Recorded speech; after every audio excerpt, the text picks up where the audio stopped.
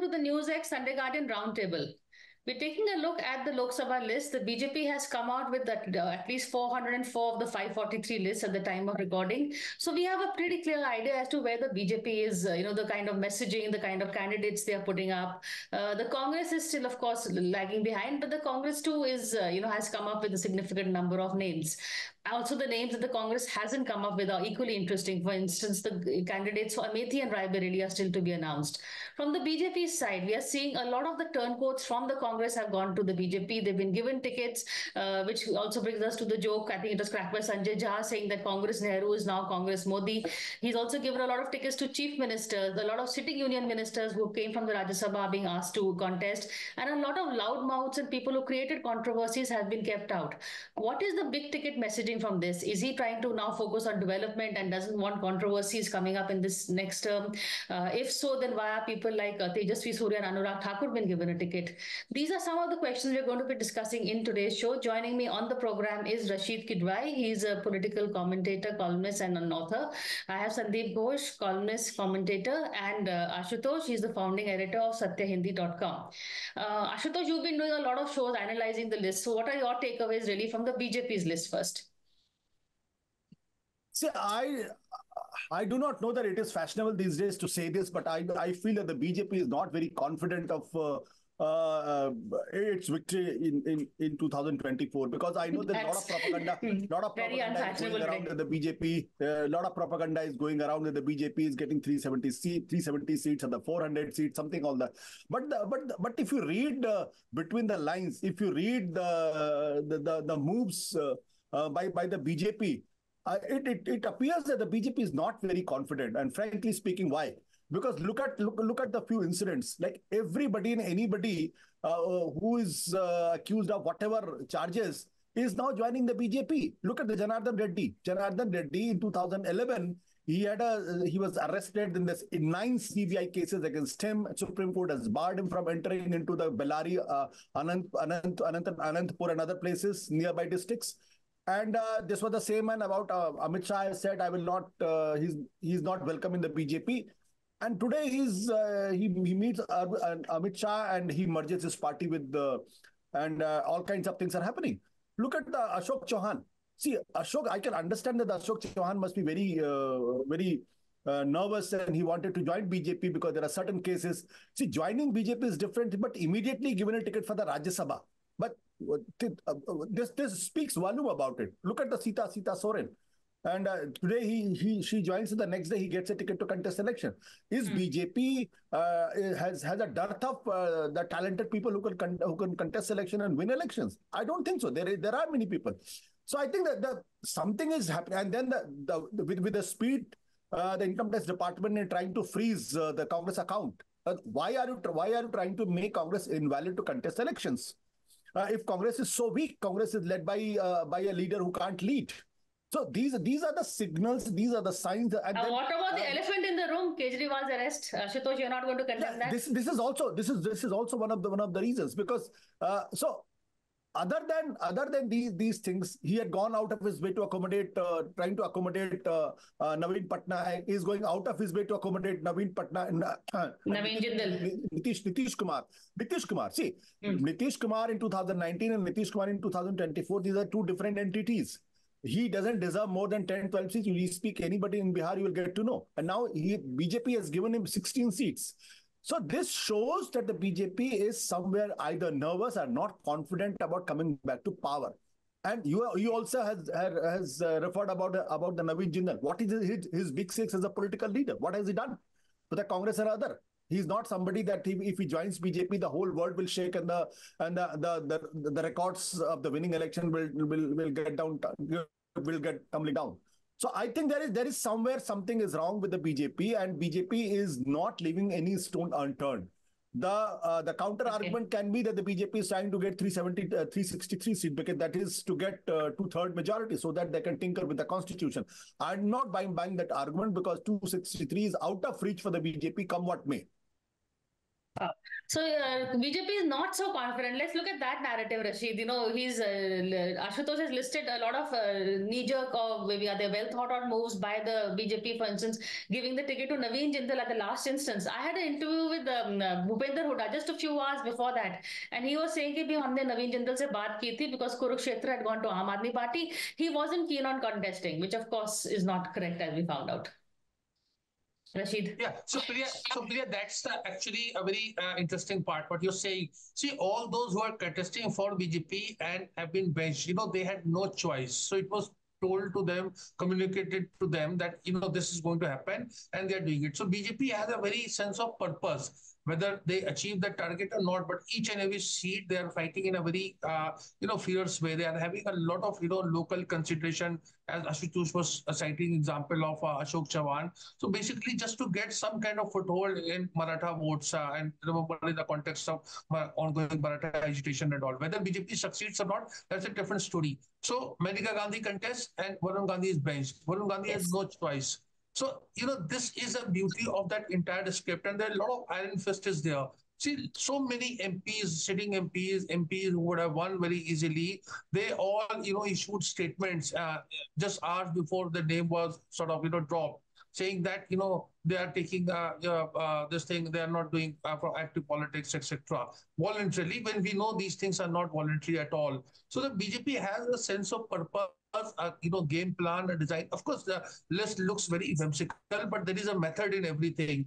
See, a lot of sitting BJP MPs in Uttar Pradesh have been, retained, because if they were not retained, the caste equation would have gone haywire. And a lot of experiment is also taking place in other places. You look at a BJP list of Bengal, where BJP has very little, to achieve, in the sense that they just want to create more and more problem. So I think each piece on a BJP chessboard has a role and move to play. And that's where I feel Kangana Ranaut is very important. She's there to unstabilize a lot of this, non-political elites in Bollywood, elsewhere and all. Remember, she is a popular actress, and she has a lot of shock value. And the best part for the BJP is she has a very simplistic way of looking at history. What do you mean destabilize non-political elites? What is your hinting at? We all know that, Kangana is a Modi's India new age movement, coming from small town. She had a lot of problem with Johars and Roshans and Bachchans and Khans of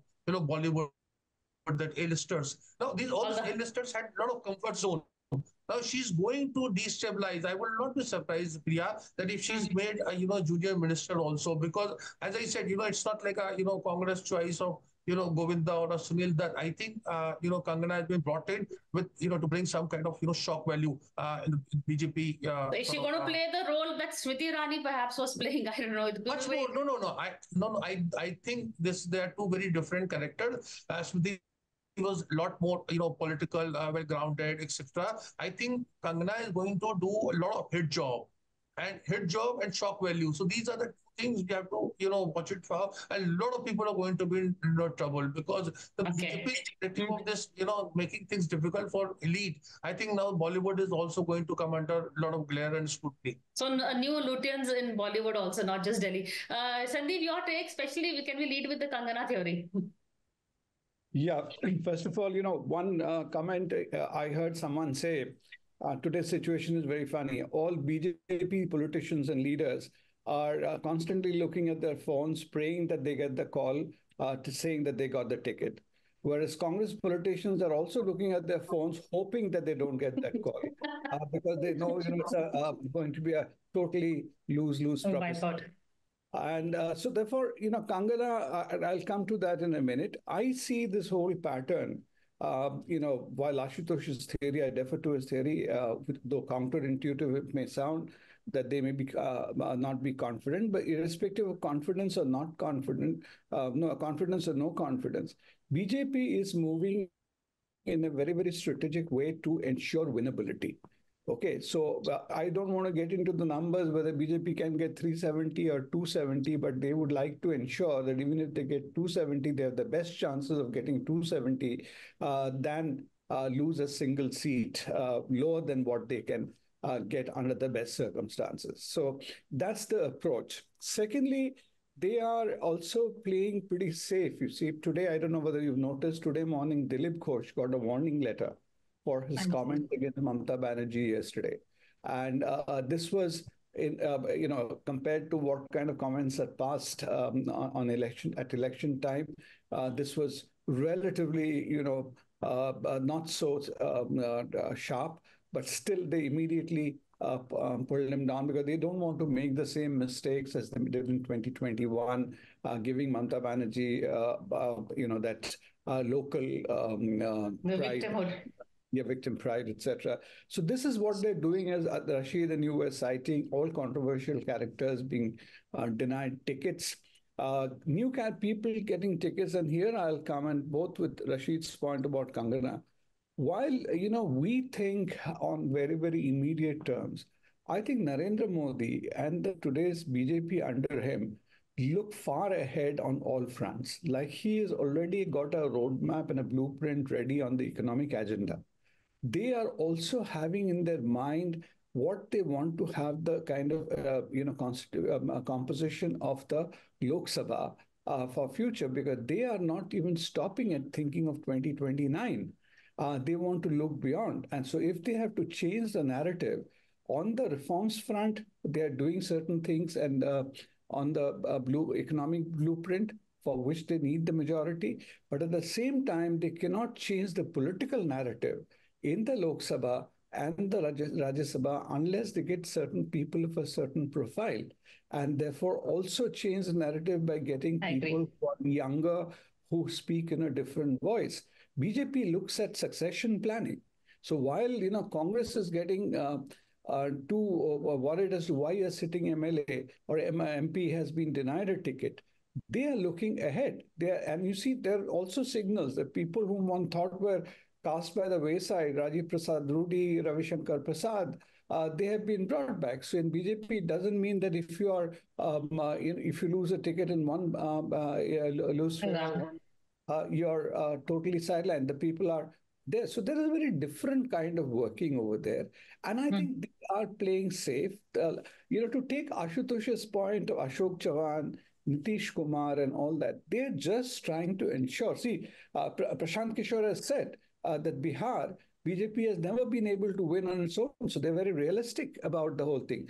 But once they get their numbers, even as NDA, thereafter what happens, nobody can tell. Tomorrow, Nitish's party may get totally dissolved, and all these fellows may come into BJP, and BJP may be totally. What will happen to Ashok Chavan or even Eknath Shinde's party? Nobody knows. So those are post-electoral scenarios. But today, they would like, in whichever way, alliances, combinations, whatever, to get those numbers.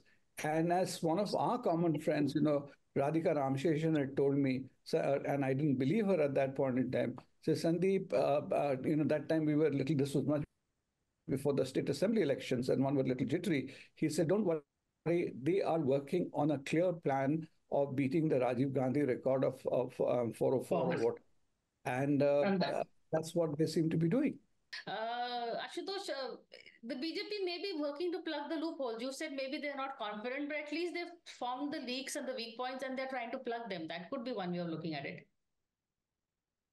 No, I didn't mean that the BJP is, when I said the BJP is number, that doesn't mean that the BJP is losing elections. I never said that. See, the point of difference is that the BJP is facing 10 years anti-incumbency, and no government, whether it is led by Narendra Modi or anybody else, that facing 10 years anti-incumbency is always the most dangerous proportions. And having said that, my point is very simple. My point is that the BJP wants a third term come what may, whether through with the help of Ashok Chavan or with the help of Janardhan Reddy, they are not bothered.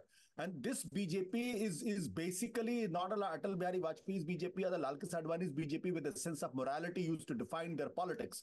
Today, the sense of power defines their politics. So if you want to have, unless you got 272, unless you got a third term, however morally right or wrong you might be, it will not make any difference.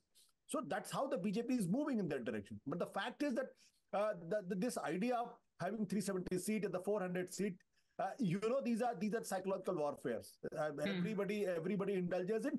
But today BJP is vulnerable. I'm saying this and not confident, that does not mean that they are not strategizing for the future. It's a party which is a modern party which believes into the robust feedback mechanism. So they must have got something from the ground that they need to tighten their belts. There are certain issues.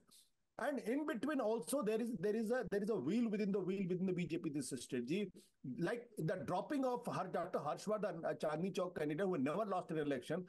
It speaks volume that why he has been dropped, and Ashok Chauhan has been brought in. Can Ashok Chauhan win a seat in Latur? No, he can't. Nanded, can he win that? Last time he lost election, and the Congress party did so badly in Maharashtra, despite Ashok Chauhan and Prithviraj Chauhan, despite all the top leaders of the BJP, all the top leaders of the Congress party. So what I'm saying is that the BJP is smart. There's no doubt about it. BJP is a modern party. There's no doubt about it. But at times you realize that that the BJP has a very limited geographical reach. At least 130 seats in the South India, or including Punjab and other places, they are almost blank. See, the Akali Dal has broken alliance with them. Naveen Patnaik has broken alliance with them, and these are the two alliances which are supposed to be done. But why Naveen? Because they were trying to arm twist Naveen Patnaik and wanted him to get more Lok Sabha seats. And in fact, Odisha is a state where if the BJP plays well, there is a possibility that after Naveen Patnaik, they will be forming the government. So having an alliance with Naveen Patnaik over there was beyond my comprehension. And unless there is something wrong somewhere. So at the one point of time, you are conceding seats to Nitish Kumar. At the other point, you want to arm twist Naveen Patnaik through Pandian to get more seats for the Lok Sabha. These are the two contradictory things. I think we have to understand that. I'm not underestimating BJP, but I'm also not underestimating the people's anger and the dejection for the last 10 years of the BJP's rule. What has it delivered? Look, the Maldives have gone to the extent of throwing our soldiers. If our foreign policy had been so robust, Germany would not have been commenting on us. America would not have been commenting on us. The China would not have entered inside us. And then Nepal is not too friendly with India. The Sri Lanka is not too friendly with India. Pakistan, forget about the Pakistan. So I'm saying these are the perception created by the rumor mills, and they want us to believe that they are getting 400. So I'm sorry, it is not a reality, and their first priority is to get 272 come what may. Fair enough. Then there are states like Punjab and Orissa, apart from the south, as Ashutosh has pointed out, Rasheed, where the BJP is on a weak wicket. I mean, I was speaking to the Akali Dal, and they were very clear that the alliance suits, not having an alliance suits them. BJP is not going to win. Their fight is actually going to be with the Congress, not even the Aam Aadmi Party. Which brings me to the other question. I'm going to ask Ashutosh this last, but I want first your reactions on this Kejriwal's arrest. Rasheed, do you think it is going to impact the narrative, election narrative? Priya, as a student of Indian history, contemporary politics, I look at it as a sort of, opportunity and advantage for Mr. Arvind Kejriwal. If he is indeed sacked because he's trying to, function from jail, and there is a lot of, legal hurdles and administrative problems and all are there. If the BJP, in its wisdom, the government of India, removes him, sacks him, or, kind of Delhi under some kind of presidenthood, etc., that is going to create a lot of problem and sympathy. Look at the Indian voter. Indian voter is also very, whimsical. When we are talking about Himachal and where Kangana is contesting Mandi, there was a great, leader there called Pandit Sukhram, who had done a huge telecom scam. He was in jail, but when he came out of jail, when he was in jail, when he came out on bail, he won from Mandi with a huge, margin. And Sukhram not only won once but twice, and then his son won. So every time Jayalalitha went to jail, she came out stronger. The same can be said more or less about Mr. Lalu Yadav also, that it did not adversely impact either the RJD or him being involved in this fodder scam. So this it may happen, it may not happen, but my assessment is that if Kejriwal is indeed sacked, then there will be an element of sympathy, how it will play out or not. One last point, Priya, that we were talking about Odisha and Punjab, etc. The key thing we need to remember that it is the opposition that India Alliance is gaining very little. Because no matter what happens in Odisha, how many seats BJP gets, how many seats BJP gets, it's not a single seat is coming in India Alliance kitty. And Punjab also, because the parties are different. So it is not going to, hugely That's a good benefit. point. This is the point I'm saying. And the chessboard, BJP is very sure-footed. Of course, they want to take the advantage BJP. If it's not advantage BJP NDA, then at least it should not be advantage India Alliance or Congress. That is the bottom line. Good point. Sandeep, your take on the Kejriwal factor, and if you want to, comment on this, the other point that Ashutosh had point. See, the Kejriwal factor, I see it in two parts. One is specifically Kejriwal where he can benefit. Given the assumptions and all the factors which Rasheed said, Kejriwal's benefit would be limited to Delhi. But in Delhi, there is the other contradiction. He can benefit in Delhi only if Congress supports him. But Congress is totally divided. There is a huge dissonance within Congress. Congress won't allow him to walk away with Delhi on this plea for a larger national cause.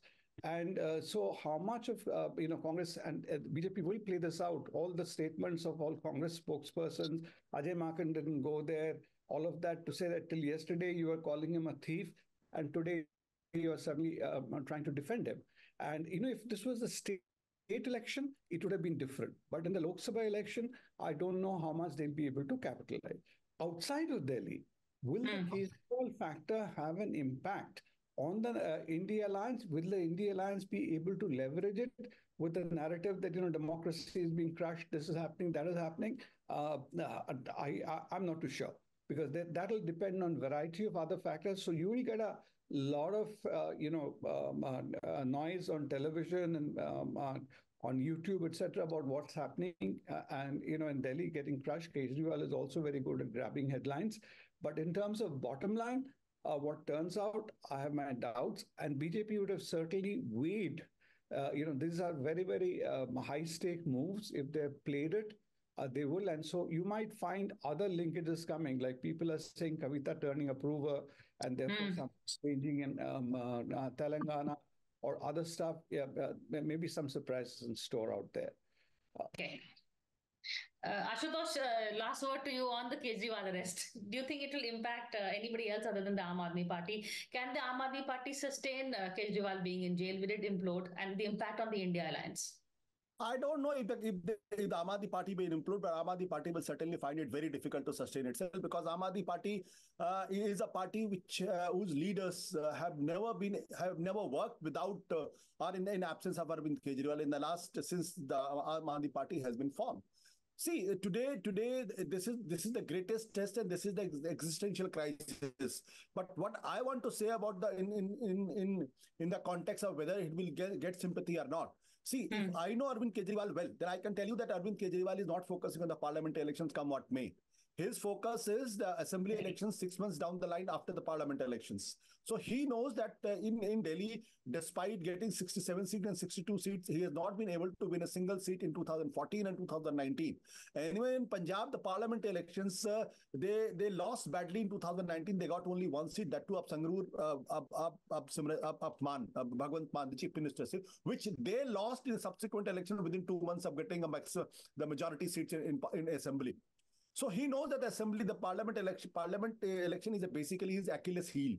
But assembly election, he doesn't want. The second point, which is important, is that Arvind Kejriwal wants his governments to be sacked, because he is wary of any other leader taking reins of the Aam Aadmi Party and then losing control. He is a control freak. He will not want control of the party or the government to be given to somebody else. I know for sure, because he has been he very reluctantly has given Punjab to Bhagwant Mann. Very reluctantly he has given that. He never wanted him to be the chief minister in that sense. But the fact today is that he's inside the jail. There is nobody outside who can run the party. So Sanjay Singh and Manish Sisodia would have been an excellent choice, but no. If Manish had been there, probably he would have risked giving him the rein. But today, what I see is that there's a tug of war between Arvind Kejriwal and the Modi government, and who blinks first is the most important thing. Whether the Modi government goes and invokes Article 356 and sacks, or Arvind Kejriwal resigns. if I don't think he's going to resign. If he had to resign, he wouldn't have said that I'm getting the government from here. So another 2-3 days is going to be very, very interesting. And because the Modi government has to answer the question that how can you let a chief minister who has not resigned to run the government from the jail? And for this, the BJP will not have any answer. Okay. On that note, we can see Arvind Kejriwal is fighting the Delhi election. BJP is fighting the 2029 election. And I don't know what election the Congress is fighting or if it's fighting at all. But thank you so much for this conversation. We're going to watch this space and see what happens next. But thank you for now.